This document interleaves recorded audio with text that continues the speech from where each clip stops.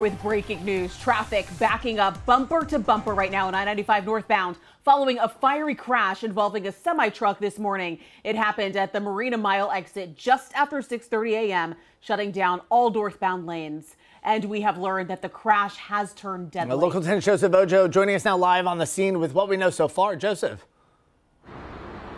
And Andrew and Alex, it's northbound lanes of I-95 blocked off at this time for a deadly accident that we did learn that does involve multiple vehicles. You can take a look right now at the semi-truck that is involved in all of this. It was fully engulfed and the flames are now out. No more visible smoke that we're seeing, but you can see just how that truck is turned over and badly damaged at this time. So this is all happening right near the Marina Mile Boulevard State Road 84 exit here in Fort Lauderdale.